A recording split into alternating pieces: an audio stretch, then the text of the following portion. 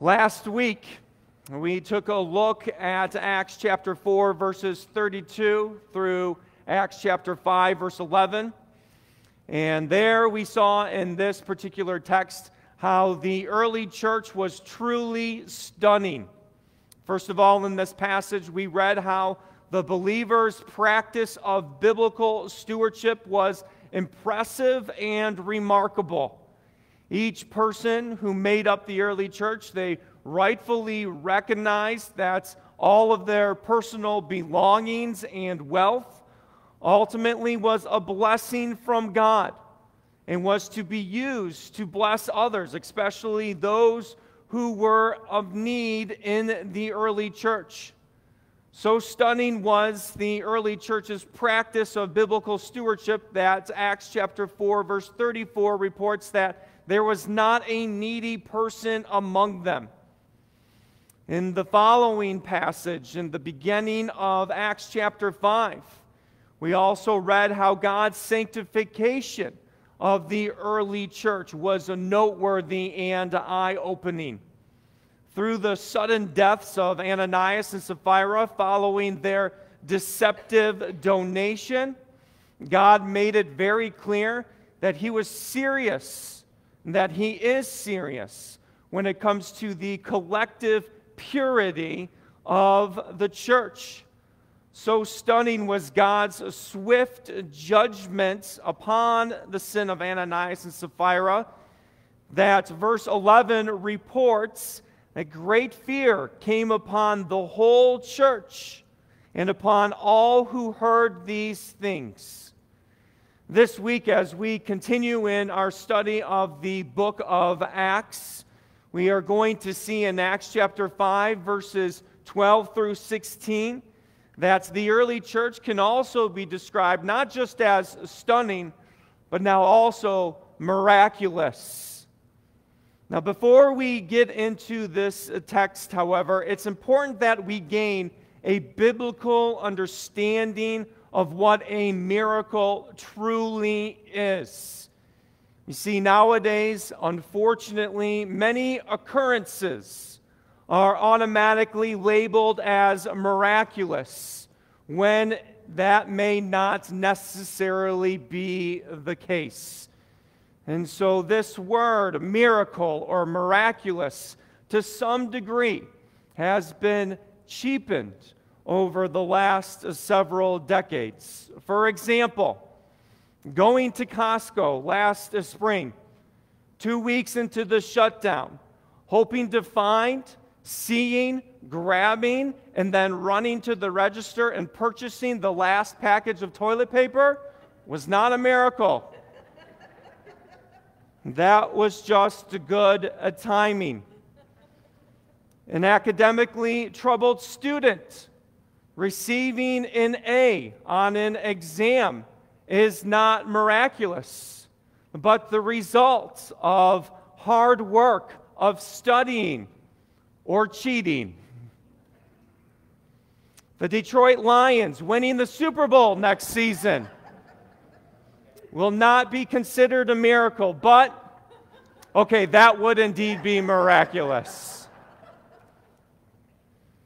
On a more serious note, though, a cancer patient going into remission and later becoming cancer-free, or perhaps even a little 7-year-old girl with a heart defect receiving a brand new heart. In all honesty, according to the Bible, is probably more accurately labeled as God's providential care. God's providential care, let me just quickly define this for you, is His constant, His intricate, His sovereign involvement in the ongoing activities and preservation of the world. And so we see God's sovereign, providential care being displayed through, in those particular cases, through the doctor's medical knowledge and the proper treatment. Does that make sense? In contrast to these special occurrences, and even in contrast to God's providence, a true miracle is best defined by the best definition that I could find for a true biblical miracle is by this guy. His name is Wayne Grudem. And Wayne Grudem, he is a very prominent Bible scholar, and he has this definition, and I have it on the screen here, if it's going to work for me. There we go. And Wayne Grudem says this, and I agree with him here. A miracle is a less common, so it is rare, kind of God's activity in which He arouses people's awe and wonder and bears witness to Himself. So let me take a little bit of time and we'll break down this definition of what a biblical miracle is. According to this definition and as affirmed in the Scriptures, we'll see this later on in just a few moments in today's passage. A true miracle, it contains two key components. First of all, and most obvious, a true biblical miracle arouses people's awe and wonder. In other words, a true biblical miracle is awe-inspiring.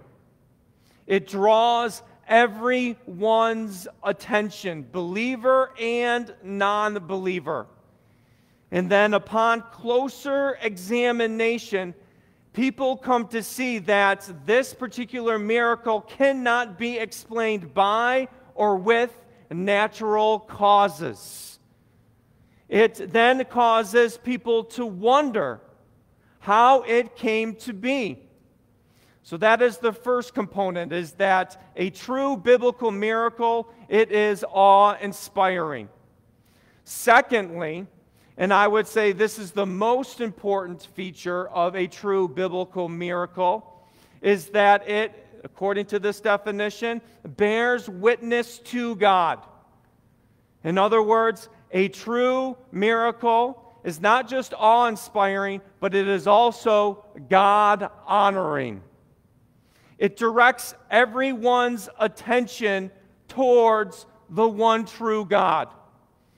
Upon examination, people come to see that only God in His powerful actions, His sovereign activity within this world is capable of performing that particular miracle.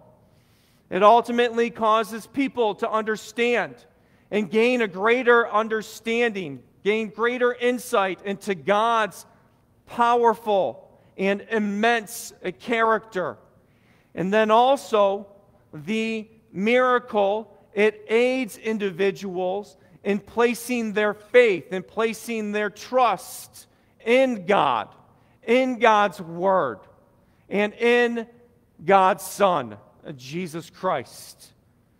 And so when we take a look at the Scriptures, we see that the Bible clearly makes it obvious that miracles have been taking place all throughout time and history. If we were to go to the Old Testament, at the very beginning of the Bible, we would see the biggest miracle described, and that is the creation of creation.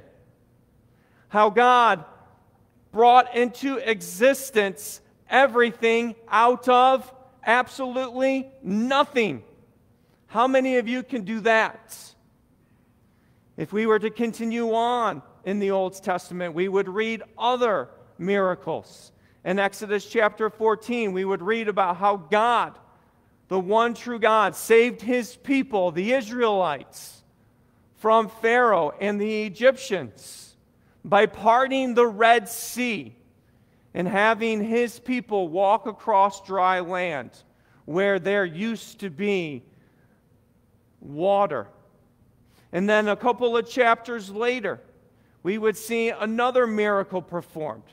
How God fed the Israelites for 40 years on a daily basis by providing manna from heaven. of bread-like substance. We turn our attention to the New Testament. We would see that the miracles continued to occur.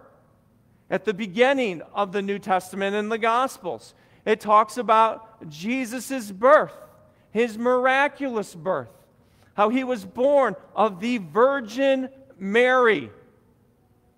We continue on, we take a look at Jesus' ministry. We see Jesus performing miracle after miracle after miracle. The first one was him at a wedding turning large vats of water into some of the finest wine. And then at the end of the Gospels, we see the greatest miracle described of them all. We see Jesus' resurrection from the dead.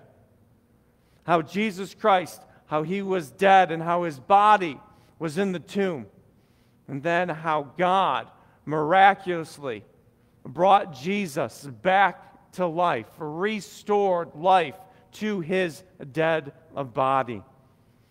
And then after the Gospels, when we take a look in the rest of the New Testament, and even in the book of Acts, we see it being reported there that miracles occurred regularly within and through the early church.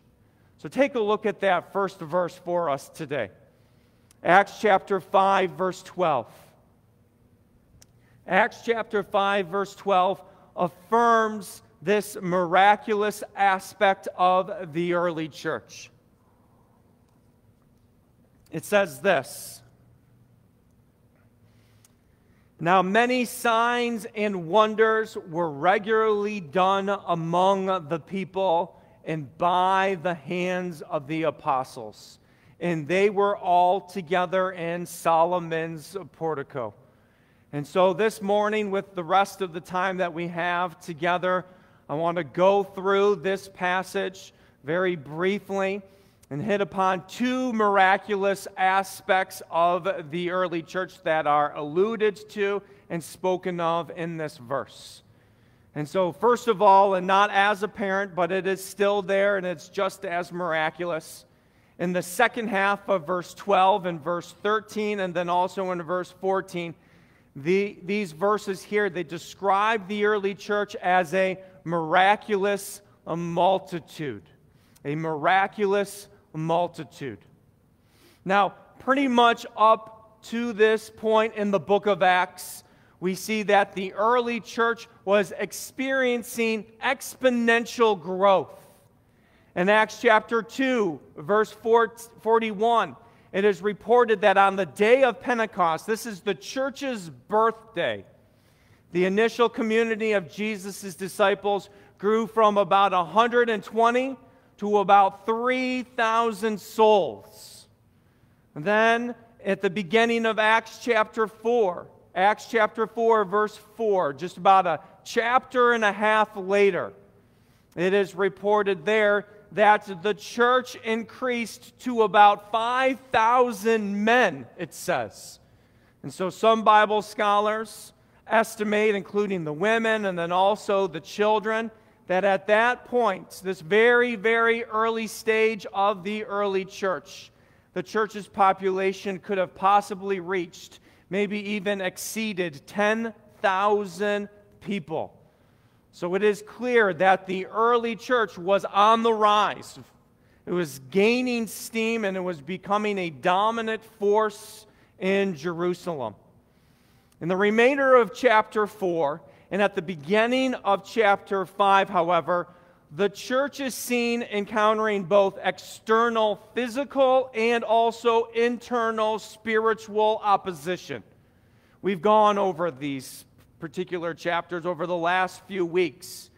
In chapter 4, the Jewish leaders, they temporarily imprisoned and publicly threatened the church leaders.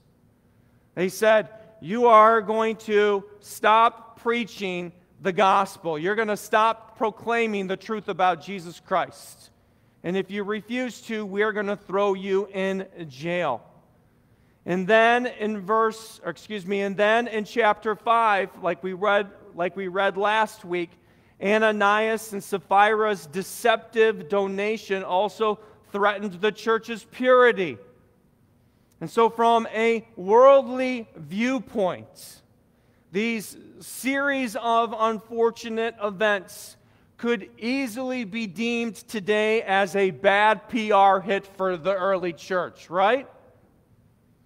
And perhaps just too great of opposition to overcome, especially the recently revealed reality that Ananias and Sapphira died for simply committing a white lie.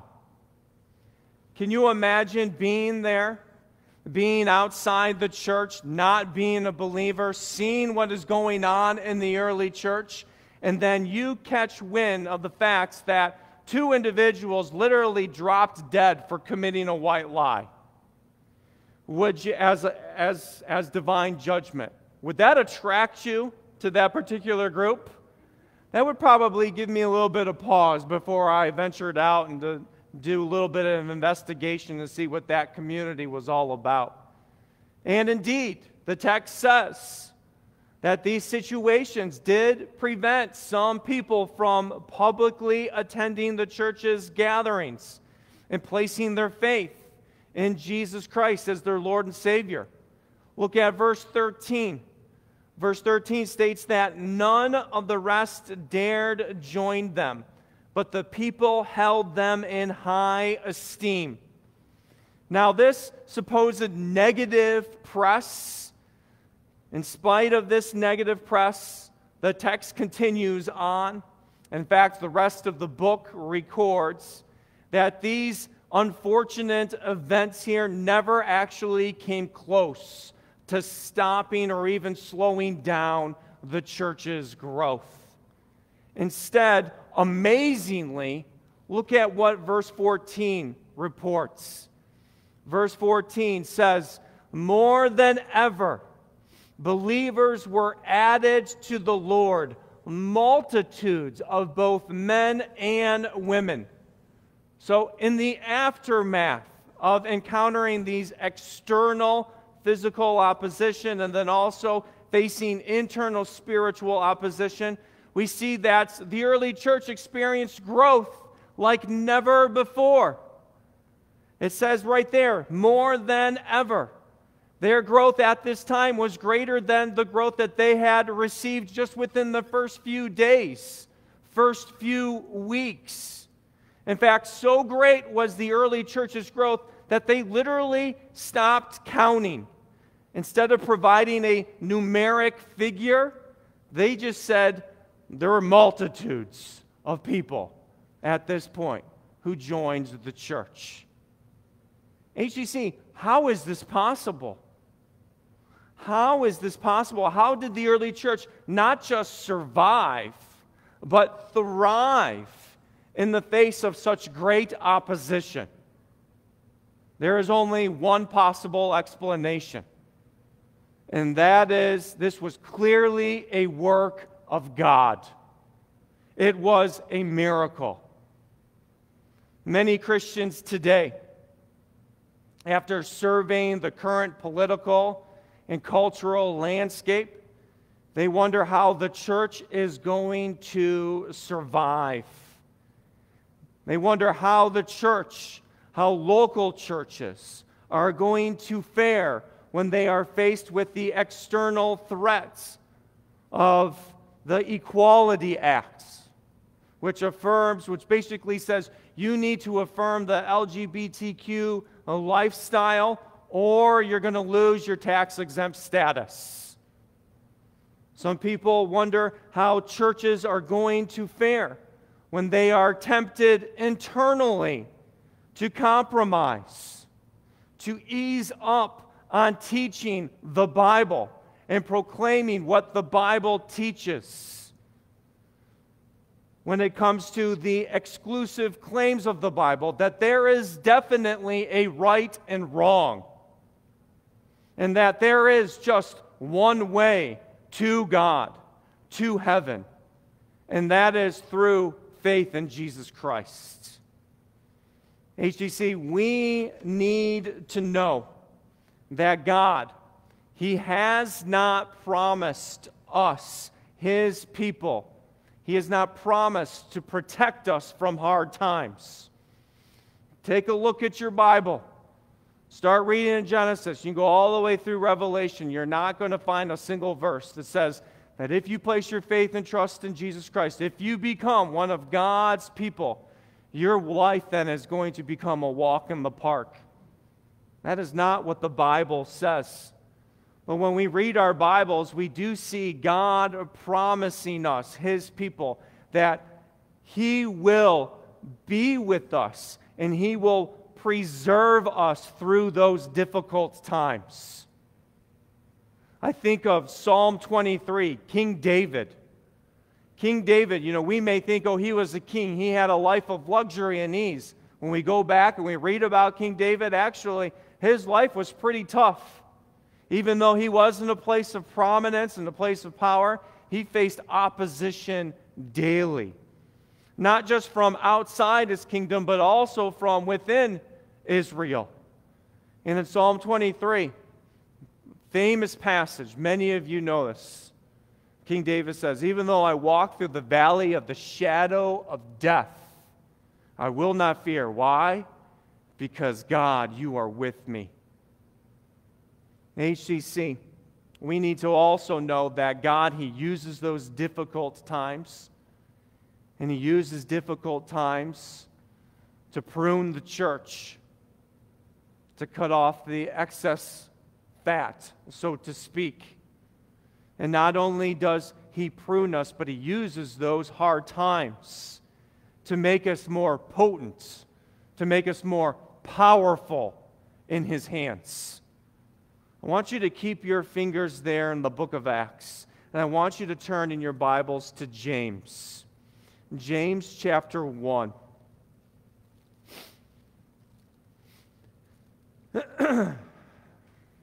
So you're going to get to Hebrews, and right after Hebrews is the book of James. James chapter 1, verses 2, 3, and 4. James chapter 1, verses 2, 3, and 4. It says this: "Count it all joy, my brothers, when you meet trials of various kinds." Let's just stop there. Right here we see James. James is saying, when you face opposition, whether it be externally or internally, give praise to God. Count it a matter or a time to rejoice. Because take a look at what God's going to do with this difficulty in your life. Look at verses 3 and 4. "For you know that the testing of your faith produces steadfastness. And let steadfastness have its full effect, that you may be perfect and complete, lacking in nothing." Right here we see that God uses difficult times in His people's lives. God uses opposition when it is directed at the church, whether it's internal or external, to make us more complete, to cut off the excess fats, to make us more powerful tools in His hands. There is a saying that was penned by an ancient Christian. His name was Tertullian. He was a believer, a leader in the church in northern Africa in the 2nd century. And he says this, and we see this ringing true in the Scriptures. He says, and I quote, "The blood of the martyrs is the seed of the church." Let me say that again. The blood of the martyrs is the seed of the church. God does not let anything go to waste. God does not let the opposition that we face go to waste. When we continue on, as we reach the end of the book of Acts, which will probably be like in 5 years or whatever, the pace we're going. But we're going to see the Apostle Paul. We haven't even encountered him yet. We're going to see Paul reach Rome. And he gets to Rome, but he's imprisoned there. And as church history has it, ultimately the Emperor Nero, who was an absolutely wicked ruler, he makes any ruler that we have come upon today seem like a unicorn or a princess unicorn, I don't know. Nero was a wicked man. But we see Nero, church history has it, putting Paul to death. Well, what happens in Rome? The church is established and it grows.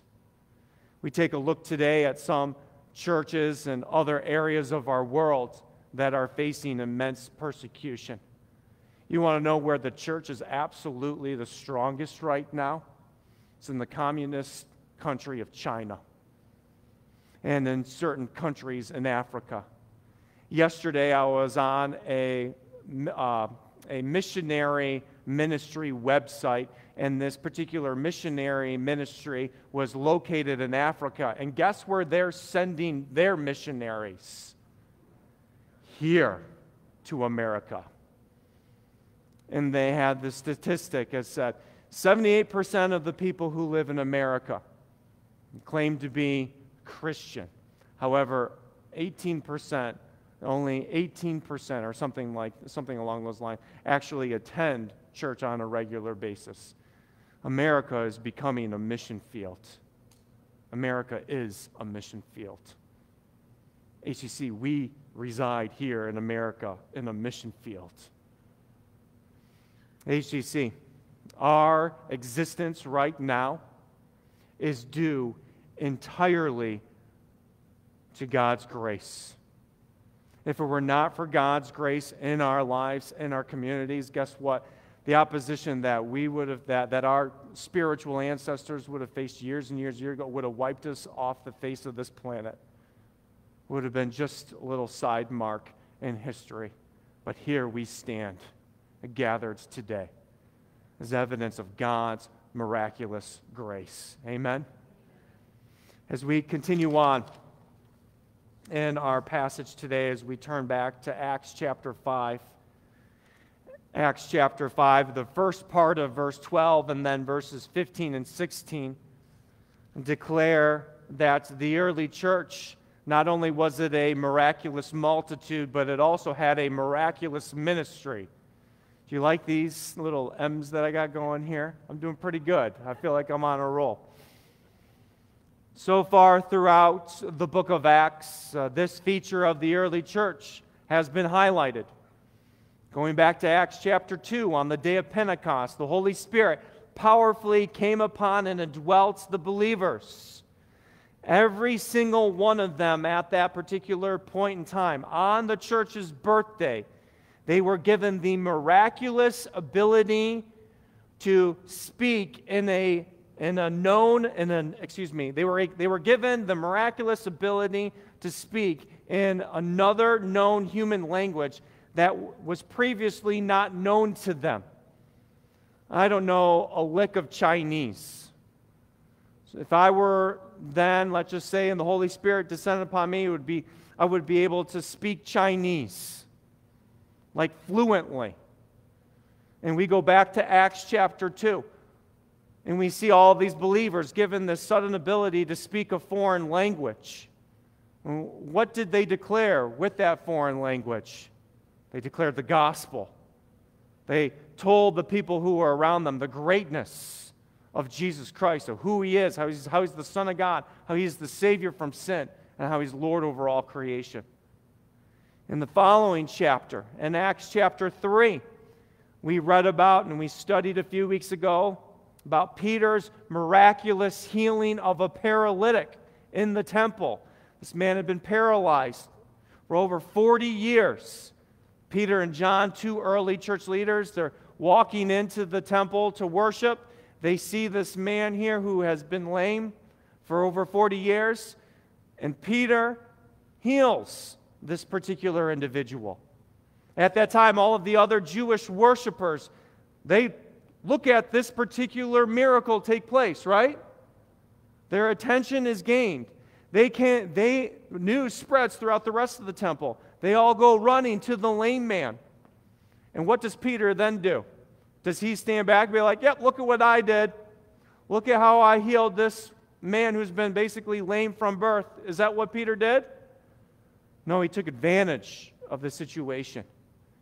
He said, now that I got everybody's attention, let me tell you about who's ultimately responsible. It's not me, but it's Jesus Christ, who's resurrected from the dead.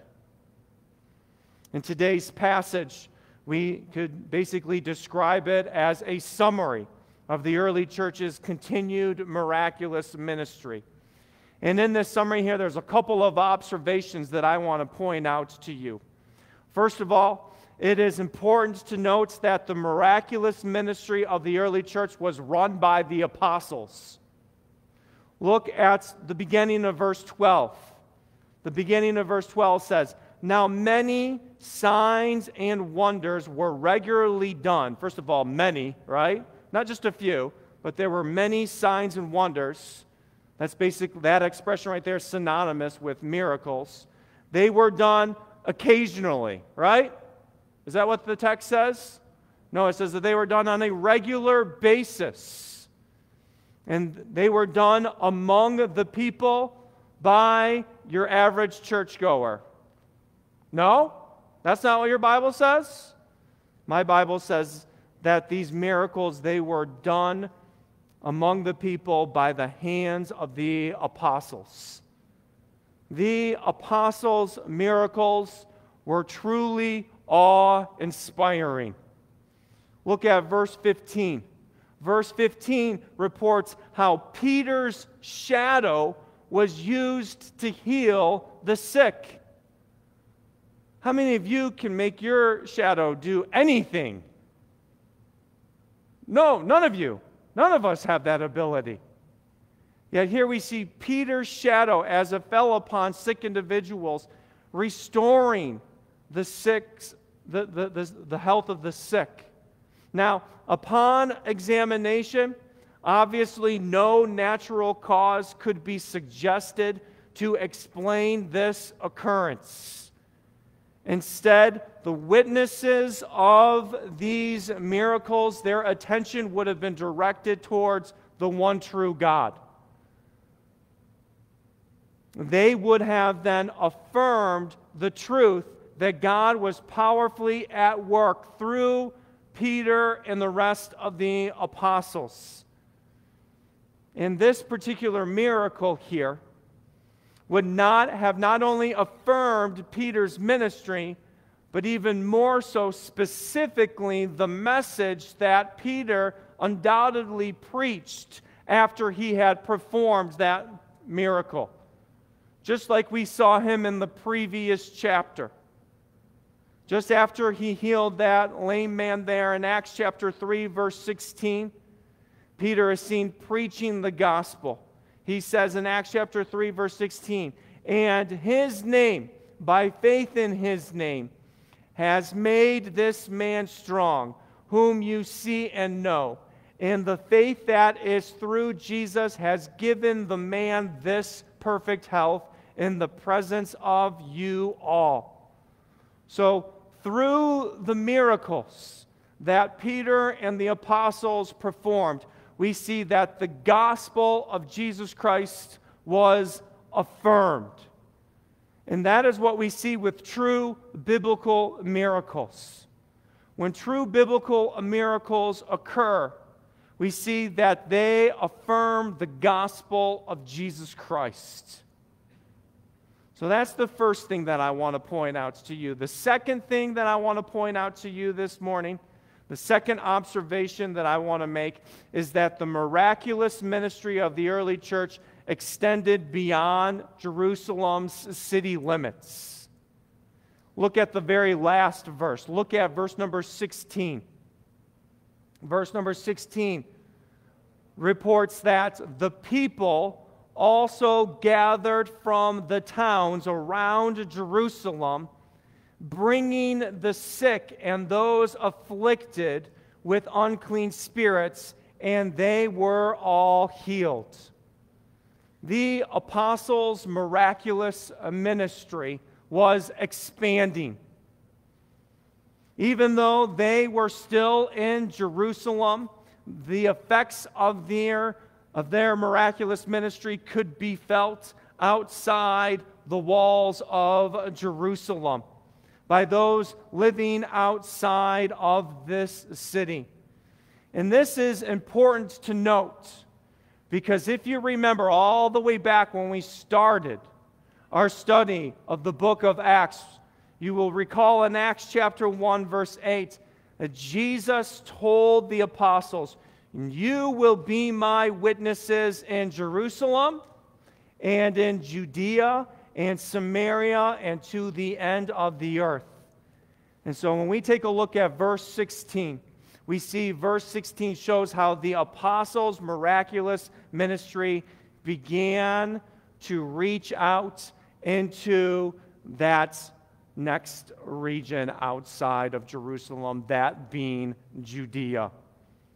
So through the miracles that the apostles performed, that Peter performed, we see that the gospel of Jesus Christ was not only affirmed, but we also see that the gospel of Jesus Christ was advancing the kingdom of God, advancing the early church. HTC, I wish I could come before you today and give an explanation of how these miracles took place. Wish I could give you an explanation of how Peter's shadow healed the sick. But guess what? I can't. You know why I can't? Because it's a miracle. In fact, the only thing I can do in trying to explain how Peter's shadow healed the sick is point to God. Excuse me. Even more specifically, point to our resurrected Lord and Savior, Jesus Christ. Now, I do believe that true biblical miracles happen today.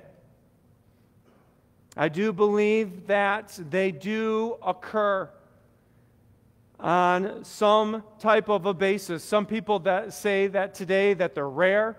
Some people say that they happen more commonly. We're just not aware of them, which I would say, well, that kind of defeats the definition of what a miracle is. Like we talked about earlier, a miracle grabs everyone's attention. It is awe-inspiring.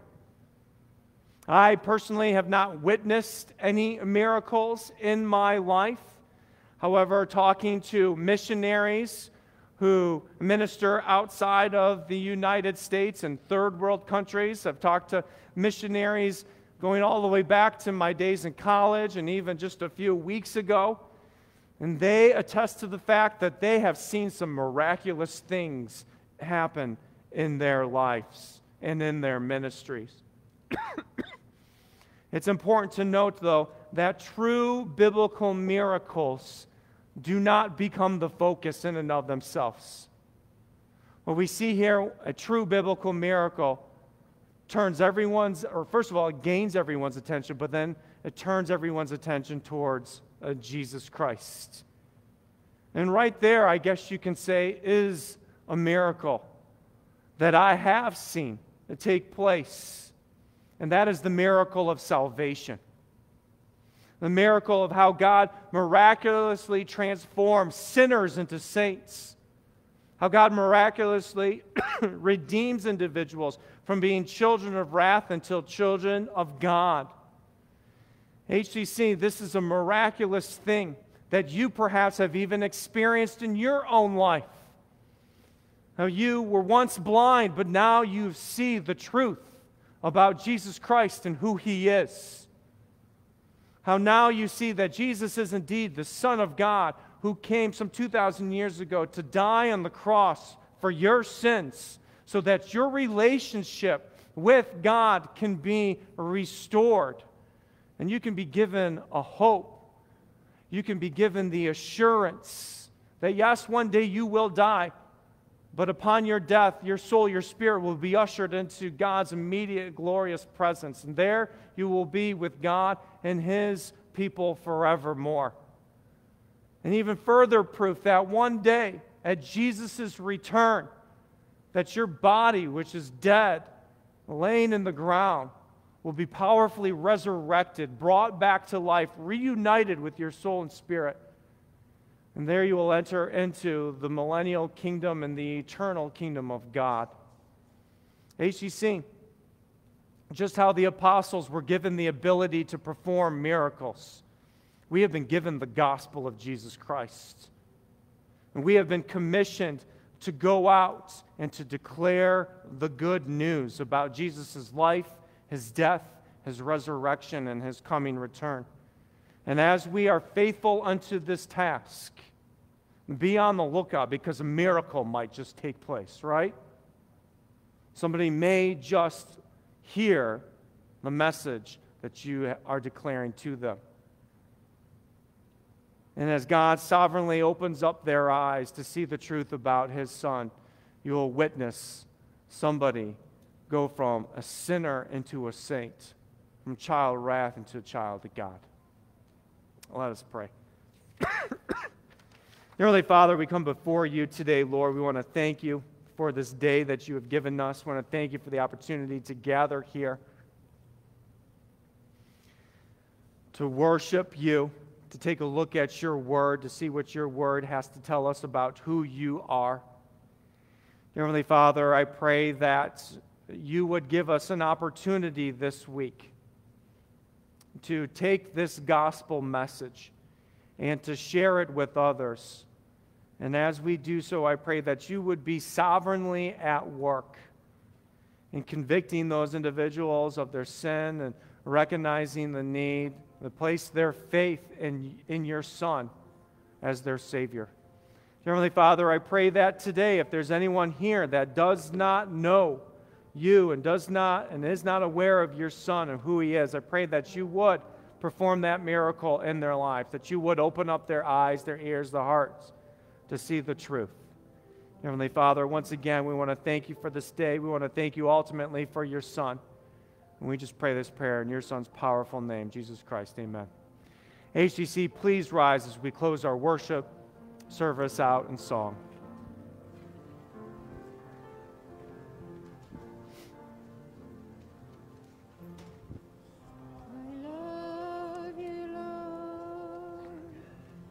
And I lift my voice to worship you, oh my soul, rejoice. Take you, my King, in what you hear. It would be a sweet, sweet sound in your ear. I love you, Lord, and I lift my voice to worship you, oh my soul, rejoice. Make you my King, in all you do. May it be a sweet, sweet sound in your ear.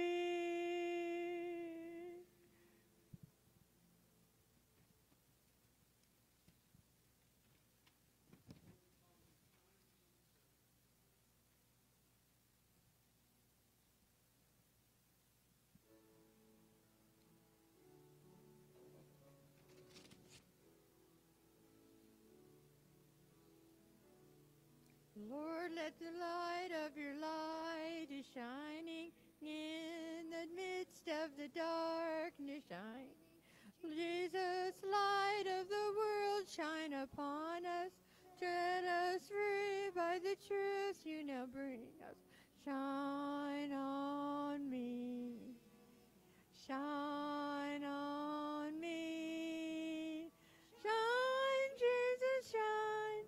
Let the song with the Father's glory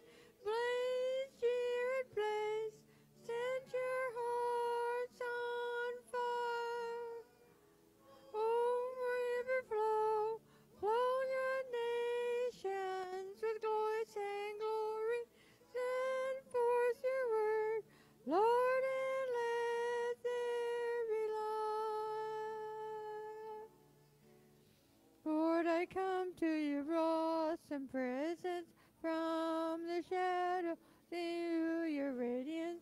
By the blood I may enter your brightness. Search me, try me, consume all my darkness. Shine on me. Shine on me. Shine, Jesus, shine. Let your soul be the brother's glory. Let Spirit blaze. Set our Lord's on fire. Oh, river flow, flow the nations with grace and glow. Send forth your word, Lord, not let there be law.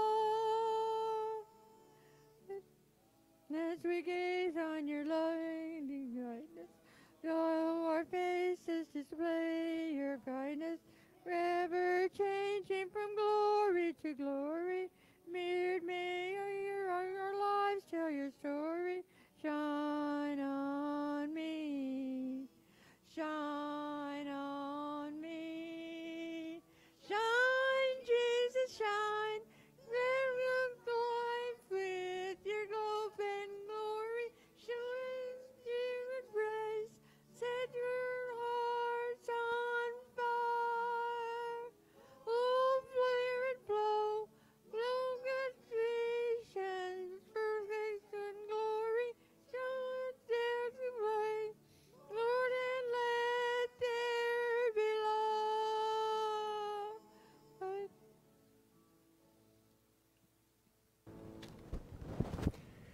HCC, we want to thank you so much for coming out today. I hope you have a great Valentine's Day. The sun is shining. That is a good thing. Before we leave, do not forget to sign those cards back there for those individuals. And then also there is a piece of chocolate on the other side for you. It's my Valentine's Day gift from me to you. So with that being said, HCC, as we go, we need to love God, love others, and make disciples. God bless.